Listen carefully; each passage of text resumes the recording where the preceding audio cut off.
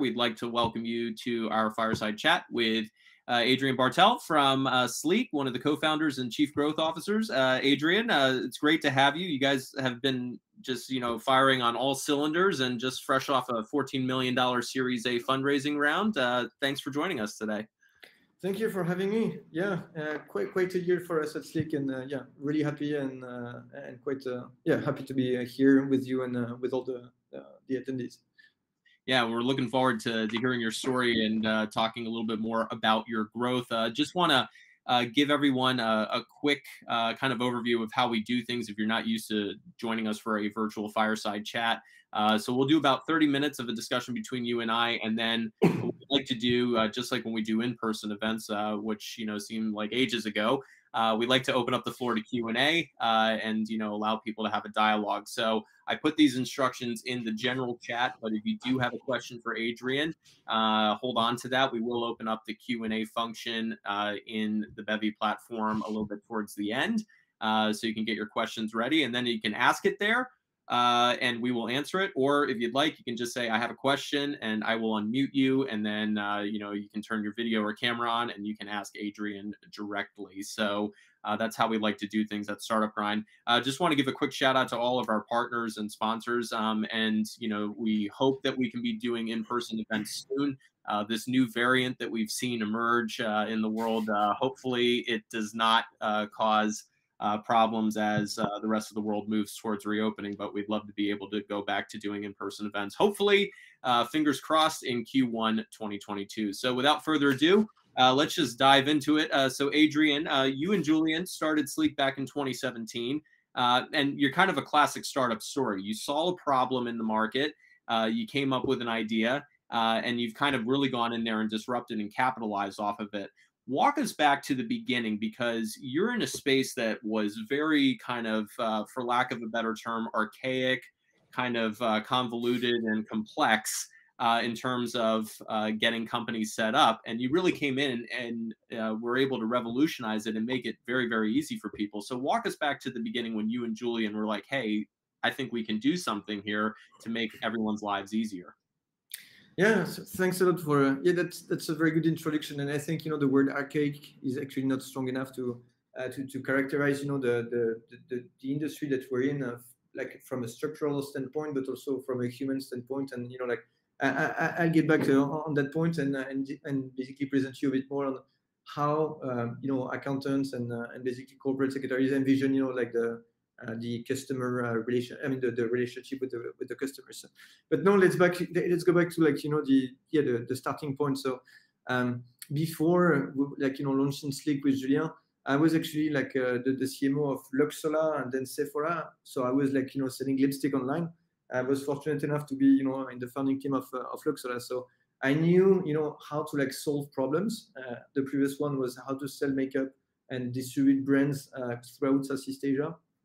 And very quickly, I realized that actually, as we were opening countries and incorporating legal entities, there was one common frustration point, and that was the accounting and the admin related matter. So whether we were in Singapore, in Indonesia, Malaysia, Australia, Hong Kong, it was always the same pain. Everything was paper based, everything was slow, and the people I was actually speaking to were miles away from my conception of entrepreneurship and how to speak to your client. You have to listen to your client, you have to respect him, you have to really follow what they're more or less telling you. And in that case, they were just telling me, okay, this is how I roll. Either you stick to it, or the door is there. I don't care, and working with you. So after a few years of selling, cosmetics with Sephora, I was looking for another mission, another adventure. And essentially, I really realized that actually what was really buzzing me and the source of frustration back then was the admin. So yeah, I moved from the glamorous, industry of cosmetics to the very cockroach, let's say, industry of admin and corpsec. So we really started from that pain point. And at first, we really wanted to actually make the incorporation process super easy and 100% digital in Singapore. So that's the very first problem that we tackled. Starting in April 2017. In May 2017, we had our MVP and we started to onboard our very first client. And very quickly, although the front end was like online forms, but the back end was just copy pasting and us like working in a bootstrapped way with, of course, like someone that had the necessary licenses. And it started like that. Actually, it started working. So like our clients were looking for an online solution, but also like a good customer experience. And that's actually like really the DNA that we have at Sleek from the start. It's really to provide you like an online experience, and then to also like delight you with our client experience. And the rest after, yeah, is history. But we have diversified, the services that we offer to our clients in a numerous ways. So we started to do accounting because all our clients were telling us, okay, now I have my legal entity, but who's going to do my bookkeeping? So that's also like how we branched out. And after like a series of other services. Yeah, and you talked about earlier how archaic might not be a strong enough word. Singapore has always been one of the easiest places in the world to do business, and actually to get a company set up, it's compared to other parts of Asia, it's a fairly straightforward and easy process. But there was a lot of different steps you had. You had to have the corporate secretary, you have to go have an accountant, you have to kind of go to a few different areas to make everything happen, and you kind of were able to put that all together. When you guys first started it, how receptive were clients, and how did you go out and get customers to try the platform? And because basically you're a SaaS company, how did you get them early on? Yeah, so we were a SaaS company, and I think more importantly, I'm not an accountant, I'm not a lawyer, nor my co-founder was. So the very first clients that we actually were that actually came on board were people like us. So entrepreneurs that didn't want to spend hours like doing their books or like chasing their company secretary, but people that were looking for efficiency and things everything online actually. So at the very beginning we started with startups because that's where we had most of our network, and that's where we actually conducted most of our marketing survey actually before launching the development of our MVP. So the 150 people that we interviewed when building the thesis and the MVP actually were like the 150-ish first clients that we actually onboarded at Sleek. And we did that over the span of 2.5 months, 3 months, and very quickly actually. So that was great to see that despite the lack of a super fancy platform, our clients were looking at 100% online service and a great customer relationship. Right, and you guys were able to scale pretty quickly. I remember talking to your BD head and trying to get referrals and word of mouth. And I have friends that were able to register entities when the pandemic broke out on Sleek, and they said it was a very simple and straightforward process. When did you guys really realize that you were onto something that had the potential to expand beyond Singapore into other markets? Because 2 years after launching in Singapore, you guys went to Hong Kong. So I think so. There were like two key moments, I'd say. So the first one was when we realized that we were sending leads to an accounting firm that was in the same street as we were in Singapore, so in Telok Ayer Street. So there was this small accounting firm next door to whom we were sending our leads, because at the very beginning we actually wanted to do like one thing and do it greatly, so registering companies. But after 6 months of sending leads to that other client, and at some point to that other partner, at some point this lady told us, look, I've got too many clients, please stop recommending them to me. So we're like, okay, fine, let's do it ourselves. So that's how we went into accounting, and all of a sudden, yes, we basically doubled our conversion rates and also the average basket of clients coming in. So that was like a really interesting moment in terms of like growth in Singapore. And the second one, I think, was when both Singapore-based clients were telling us how a nightmare Hong Kong Hong Kong companies were, and when also like Hong Kong-based clients were telling us to like, oh, please come to Hong Kong, it's such a nightmare here. I'm just like I cannot stand my corpsec anymore. So that was a point where we were like, okay, fine, there is another opportunity for us there. And more importantly, so we are in Singapore, Hong Kong, now Australia, and the UK, so all common law markets. So rolling out our platform there is actually easier than if we were going after a market with civilian law such as Indonesia or like other markets. So it was pretty natural, I would say, to expand in these markets. Although like it's not like you cannot like do it in a split of a second, but it was more natural actually to go there. And yeah, since then basically the reception of the Hong Kong market has been like tremendous. It's a market that is slightly more traditional than Singapore. So we're spending a bit more time actually doing education and telling people that what we're doing is not illegal, that we're heavily regulated, and that obviously enjoying a 100% digital experience is definitely a right that they have. They cannot they don't have to stick with paper-based processes. Right. And how do you get over that, initial skepticism that some people might have? Because, you talked about you're going into markets where common law is applied, which, a natural extension, why Hong Kong or the UK. But, because company registration and compliance is such a heavily regulated thing, how did you get over any initial skepticism that some people had that you weren't regulated, or that this is not something that's going to be done kind of on the level, and they might run afoul of any sort of regulations, or do something late and they have to pay a penalty? How do you get beyond that for some people in the early days? That's a very good question. At the very, very early days in Singapore, like our traditional competitors were telling, their people that we were both engaging to actually acquire as clients. They were telling them that what we were doing was that we're just a bunch of clowns, actually. Like trying to launch again an online service. And in response to that, I think we actually used the best weapon ever. And it's called, transparency. So we share the knowledge. We share transparency around our offering, around our pricing. So there is no hidden fees at Sleek. There won't be any surprises, when year-end comes, as it's often the case actually with traditional, players. So and our pricing was also, like an all, a bit of an all-you-can-eat, sort of play.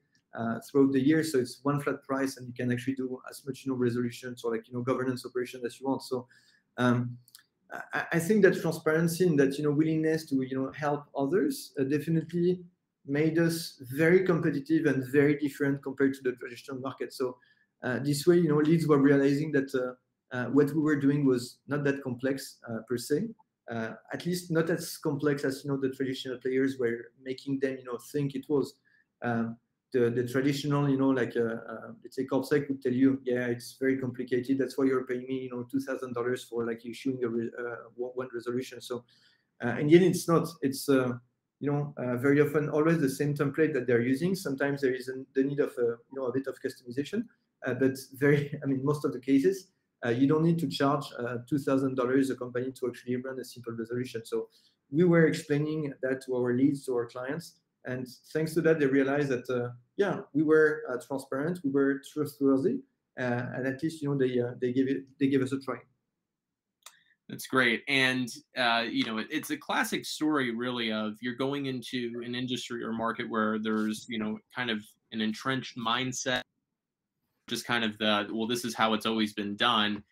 So it's not surprising to hear, it's a classic disruptor model. The one I think of is, a ride-hailing platform going in, and then the taxi drivers in that city, whether it be New York or some other part of the world, start saying, oh, they're not doing things the right way. They're not doing things, legally or something like that, and just trying to, resist the change and the disruption. So it's a very kind of classic disruptor sort of story.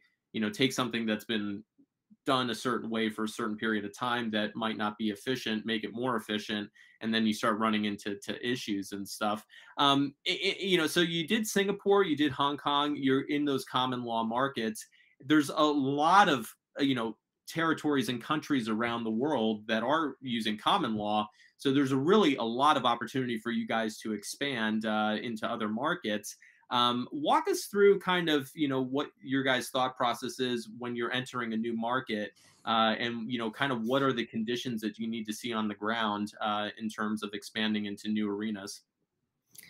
So we first look at obviously the regulatory framework of the market, and if the digital signature is approved and accepted by the regulator. So that's the case for all four markets where we are.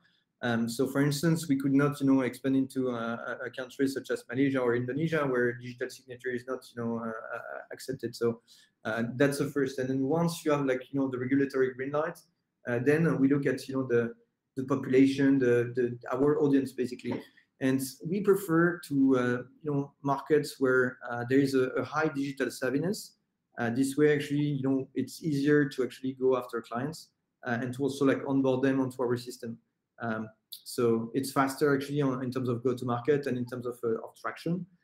So I would say that these are like the 3 points that we look at, when expanding. And obviously, it needs to make sense from I would say a stories like perspective. Like going from Singapore to the US would not mean would not have been a very like a strategic move. But we look at markets that are like traditional in the way that they operate and where there is an opportunity. So that's how we actually opened Hong Kong first, and then looked at Australia and the UK markets where there are like a bunch of digital initiatives, but not as wide and not as inclusive as the one that we offer at Sleek actually with all our service offering. Right. And, we've talked about this. I'm in Taipei, Taiwan at the moment. And, it's a very traditional market in terms of, I guess that digital signature, whether that's accepted by regulators and accepted kind of in a legal, kind of framework. That's really kind of one of the key things for you is, in terms of if you see a market like maybe Taiwan, for instance, let's just use it as a hypothetical example. Where this is something where your service would be very well received and it could help a lot of companies. It can actually help foster more startups and more innovation. Do you guys ever see yourself going into a market and saying, hey, going to a regulator and saying, hey, you need to change this and we can help kind of lead that charge, where you're almost a change agent to drive that change in the market? Or is that just something where there's probably too much work to go in and kind of advocate for something like that? I think like if there is one commodity that all startups look at, is that's the time. So you need to be cautious of the time that it takes you to actually grow, the time that it takes you to actually open a market and to grow in that market. So when you open a market yourself, you're actually like in control of that, in control of time, although it runs fast. But if you trust that much, the regulators and the part that are related to like politics, then you're not in control of time. So I don't think we're at a size yet where we can have such a discussion with regulators that haven't embraced the digital evolution of their framework. So yeah, I mean, I'm more than keen to speak to anyone.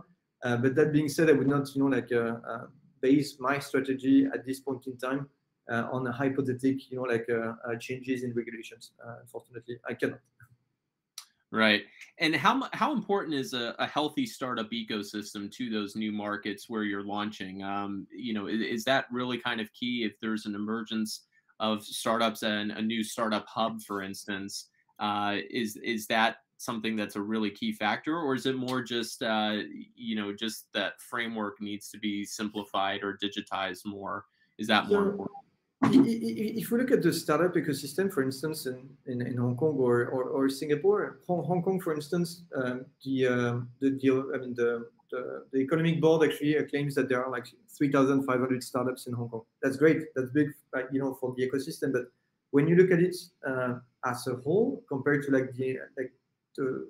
the quantity of companies that are currently actively operating in Hong Kong, that's very, very small, and that's not a market in itself where you can just grow and thrive and have a sustainable business. So no, traditionally we look at startups at the very, very beginning of our growth, because these guys are tech savvy. They're keen to embrace digital solutions after going through the nightmare of paperwork, of paper-based processes. But at the end of the day, they're not our core persona. The Sleek main persona is actually the SME. Or the small business owner that just wants to spend less time doing its books or doing its accounting or chasing again his or her company secretary, and someone that really wants more time to actually build his business or speak to its customers. So it's not the startuppers, although we really love that space and we have plenty of really crazy and super cool clients that are building exciting stuffs. It's great from a marketing standpoint because these are like some amazing stories, but I have to be transparent. It's not our core business. Our core business is really SME and small business owners. Right, and that's pretty interesting because you're really coming in, and the kind of the sales pitch or the elevator pitch, so to speak, is we not only save you time, but money. It's a more affordable service as well. So you're kind of getting the best of both worlds. That's correct. And if you look at our pricing, we're not the cheapest on the market in Singapore or Hong Kong. We provide great services at a decent pricing and quite competitive. But we don't want to enter into a price war, given that if you're too much after lower price, you don't really care about the quality. So it would not be fair to just strip down our pricing just for the sake of onboarding you as a client, and then after providing you average services. Other people in the market actually do such a thing. We don't. We really want to maintain a high level of happiness and flat prices at a competitive level, obviously. Right.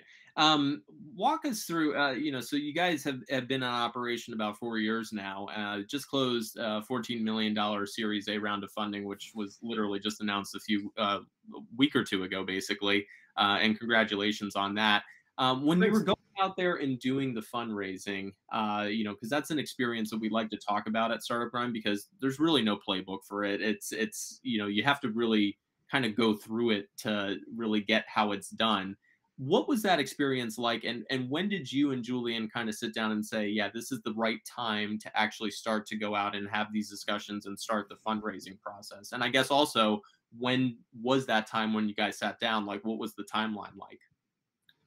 I think I'm just going to say blow up an open door, as we say in French, but there is not, good or bad time to do fundraising. If there is one thing that I've learned over these past 4 years, it's just that you continuously have ongoing discussions, so with firms or individuals at the very beginning, and when there is an interest by more than one person, and when on the other side you're about to enter into a new phase of growth, then there is a discussion that needs to happen between both sides. Otherwise it's more like flirting, I would say. You just need to spend a bit of time to see whether these guys are the right partners, and also for you to provide the necessary arguments so that there is a mutual interest in actually pursuing something together. So I'd say that it's a continuous discussion. There is not one moment where you're like, okay, fine, let's raise that money. It's more like a process that actually have you to build your project and your next milestones, and then on the side discussions that happen and that actually help you also to build your project and the milestones that actually come along with it. Right. And when you started out, so I think you brought up a good point, is that the fundraising process, it's kind of an ongoing thing, and it's not, okay, now we're going to go start and have discussions. It's something where you're having those discussions almost continuously, whether or not you're meeting people at a networking event or you're approaching them, or maybe they came to you and said, hey, we like what you're doing. Did you get anybody that actually knocked on your door and said, hey, we like what you're doing, let us know when you're fundraising, or are you guys interested in taking outside money? So we were fortunate to, yes, have a few people that did such a thing, but it does not happen, all of a sudden like that. Someone knocks at your door and in one Skype call, boom, it's done. No, it's much longer than that. But yeah, so my take on that is you just need to speak to anyone and to just present your idea to anyone to also get feedback. If 90% of the VCs or the angel investors that you speak to are not interested by your project itself, perhaps you need to adjust a few things, or at least listen to what they tell you. So I think it's a two-way street. So you need to present, you need to just connect with as many people as you can or as you want. And then on the other end, yes, there will be people interested, people that will just say okay next time, or people that will say no. But I guess there is things to learn from all discussions and good feedbacks. Yeah. And for your Series A round, what was the amount of time that it took to, kind of when you quote unquote kicked off the fundraising round to when, everything was kind of done and announced? What was that sort of time frame like? Because this is something that a lot of startups kind of struggle with, how long it's going to take. You know, some think will take 3 months, 6 months, and it takes 9 months in some cases. You know, it can kind of go either way. It took us roughly 6 to 7 months in between the moment that we started to share the data room and yeah, the PR announcement, which is like the very end of the whole process. Right. Excellent. Yeah. I'm going to open up the floor to Q&A now. So if you guys have questions, Q&A is open. So if you look at your tab on the right in Bevy, and oh, I see I'm sorry if I'm getting your name wrong, but Masiej, who has a question from co-founder of C-Shark. You know, so we actually know Christine very well. They're one of our partners and everything. So oh, it's like magic. Yeah, magic. So but yeah, so Q&A, we've got a lot going on. So yeah, if you have Bevy open, just look in the Q&A section and put your question there. So the Magic actually has 6 questions. What was your R&D product journey? Was it through market research, discovery, MVP, POC, or a bit more organic? Which I think we kind of talked about that earlier. Let's tackle this one. What are the biggest issues you are encountering when getting into new jurisdictions when expanding globally, except for the obvious law policy differences? I'd say the people. You really need to have like people that I mean, we're in a very traditional industry. So first, like hiring people that were in line with our digital aspirations. And people that wanted to change the way they had been operating for sometimes more than 10 years actually is extremely difficult. So I'd say that yes, yeah, I don't think it's an issue. I think it's a big challenge to really find the right people to embark on this new journey. Right. And let's see, where is your software development workforce based, and are you thinking of diversifying? Yeah, that's a good point. You know, COVID has kind of taught us that you can really have teams anywhere. Are they all in Singapore, or do you have teams elsewhere? So we started with Singapore. So this is where our CTO, our product CPO, and a lot of product people are. But now we also have like many people in the Philippines, in Vietnam, some in India. So yeah, we're a bit of a decentralized organization now, because or thanks to COVID. It depends, which sides you are. Yeah, and that kind of leads to another question about expanding into different verticals. EOR services, employer of record, is really a big space to be in right now. So Magic has, are you planning more integrations with invoicing, HR management, banks, and ERPs for your product? Yeah, so the invoicing part is already covered by the accounting software that we provide, to the accounting solution that we provide to our clients. On the HR side as well, we have an integration with a solution that does payroll, and they also manage the leaves. On banks, so we're very happy. So we launched a month ago our business account in Singapore. So today, on Sleek Singapore, you can register a company and get a business account open, right at the same time. So in other words, you can go from an idea to an operating company in just like one day from one same platform. So no need to again, start 2 or 3 processes with the same KYCs, the same question being asked to you, and so on. So everything is under one roof, and we will shortly give you a Mastercard payment card with that, so that you can literally start paying from day one. For ERPs, it's a bit not very much aligned with our personas. Our clients are really small companies, so ERPs are very often actually way too advanced for them. I think if G Suite, for instance, was considered as an ERP, that would be the level that they are at this point in time. Right. Going back to some of the other questions here. Magic says, we see business accounts being released a few weeks back, making the service almost end-to-end. Can you shed some light on some of the other features you are planning on releasing? Yeah, so I mean, we're looking at the classical and main features, such as the payment cards that will be live very shortly, and then after, yes, remittance solutions should come up also relatively soon, slightly after the cards. Right. And final question for Magic: are you planning public investment rounds in the future, perhaps for your clients? So I guess that is, beyond the Series A.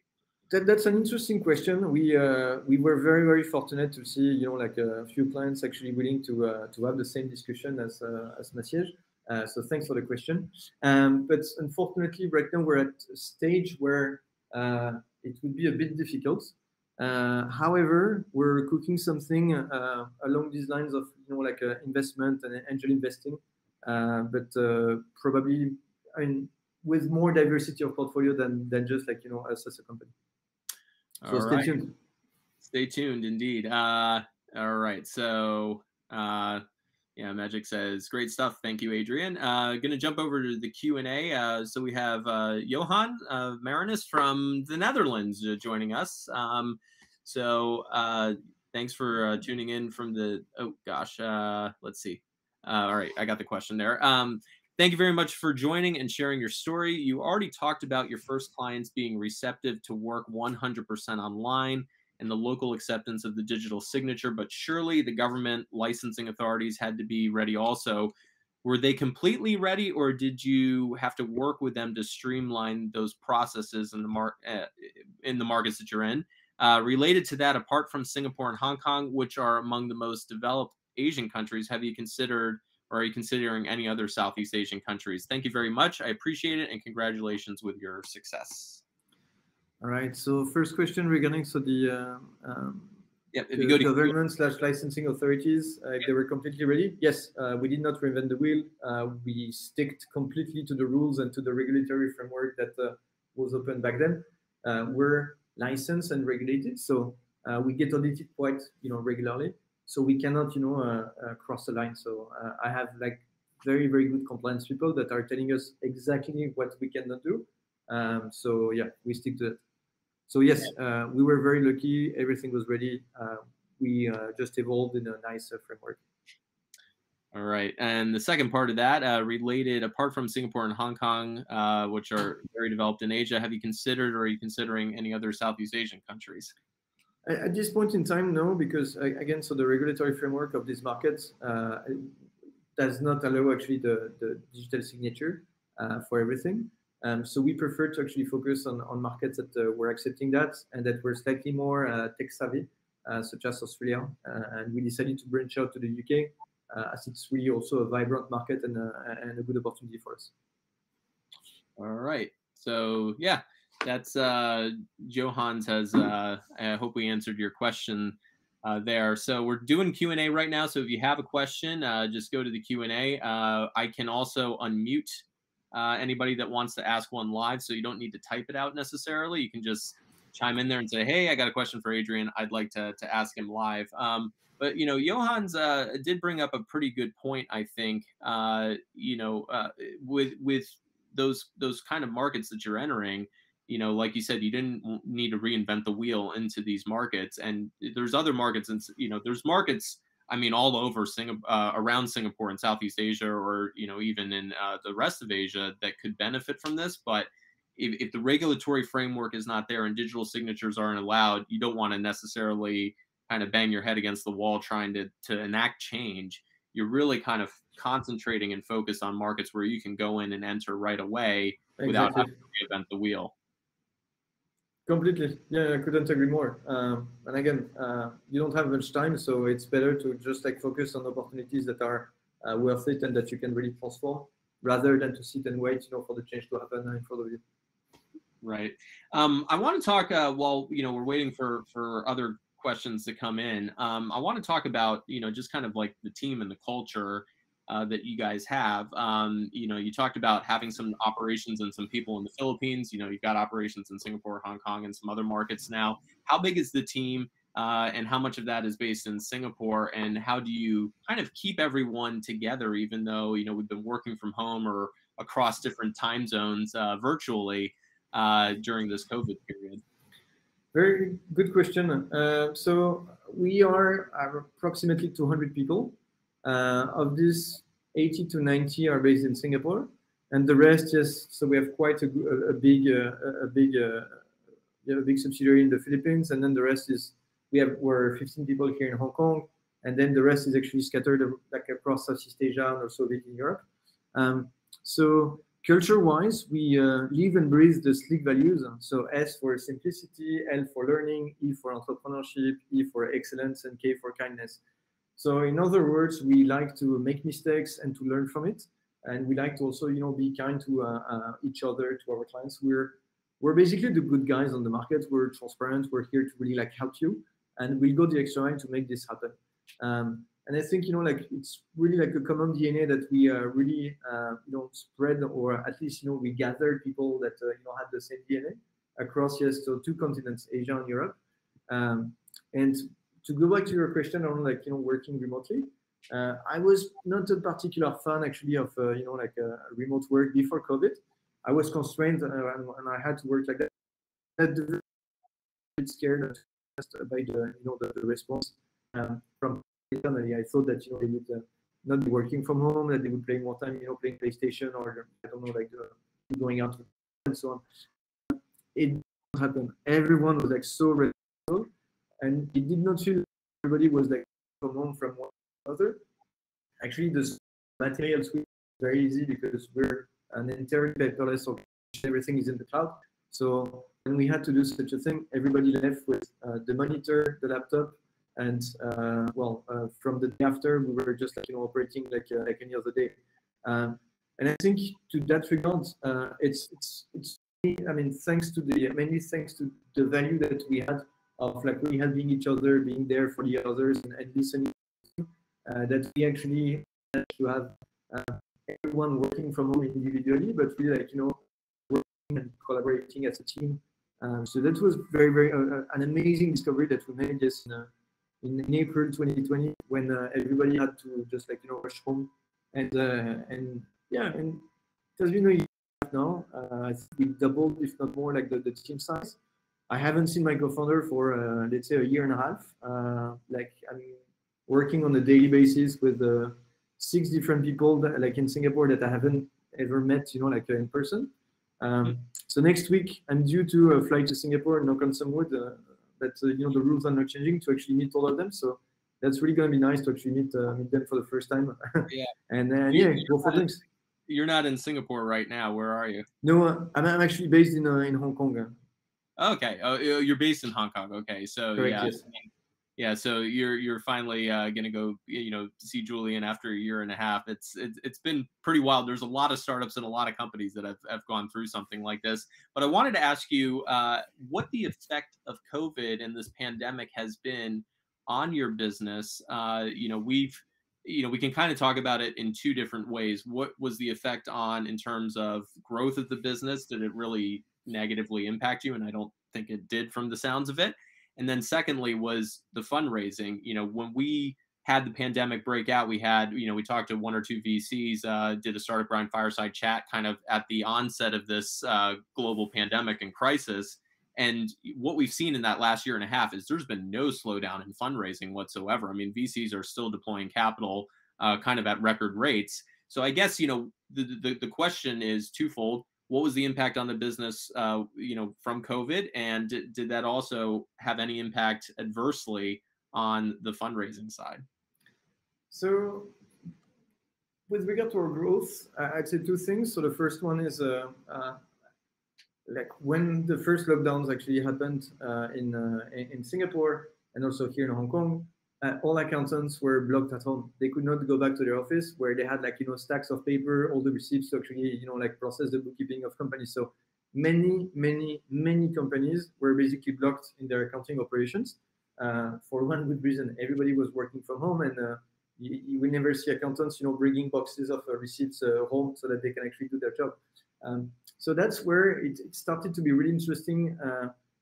We had like some interesting, like inquiries of people that were looking for an alternative, although they had been working for like 5 to 10 years with these very traditional players. So they were looking at something else, something that was digital, something that was more like sticking to their daily routine of like just waking up, having breakfast, and just like opening their laptop and working from their sofa or from their living room the whole day. So that was the start of like new discussions with people that we were not speaking before. So traditional SMEs and people that were not necessarily looking for alternatives.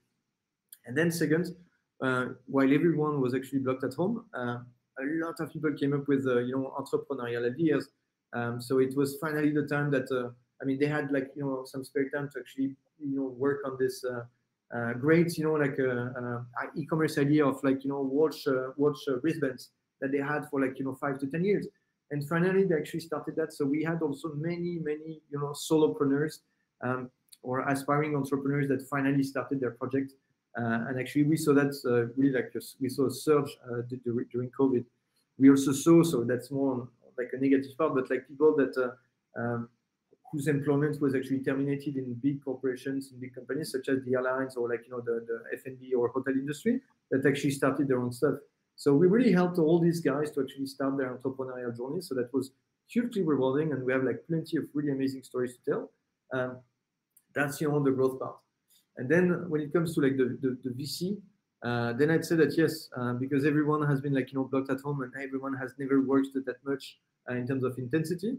Obviously, there are like plenty of deals for them, and I don't think it has slowed us down. And I think the discussions that we had were pretty natural, if not more, because we were all like living the same experience of working from home, of like not seeing our teams for quite some time. So yeah, like I would not say that it created more. I mean, it facilitated the discussions or it made them more difficult. It was just pretty much like we were speaking equal to equal, I would say. Yeah, and I think it's you brought up a point about solopreneurs or entrepreneurs finally enacting or starting their idea and registering their businesses. And I remember hearing a few stories of individuals that lost their employment passes or work visas, depending on where they were, and basically being forced to almost kind of do that because they didn't necessarily want to leave Singapore or wherever they were living. And a lot of people just doing that and actually sort of taking the plunge and starting their businesses so that they could remain wherever they were. So yeah, that's a very interesting point you brought up. Sanjeev Kumar has a question. How is the scope of expansion in ANZ? How is the scope of expansion? Yeah. So you guys are already in Australia. So I guess New Zealand, is that another market that you could potentially be looking at, or? At the moment, we are only looking at Australia.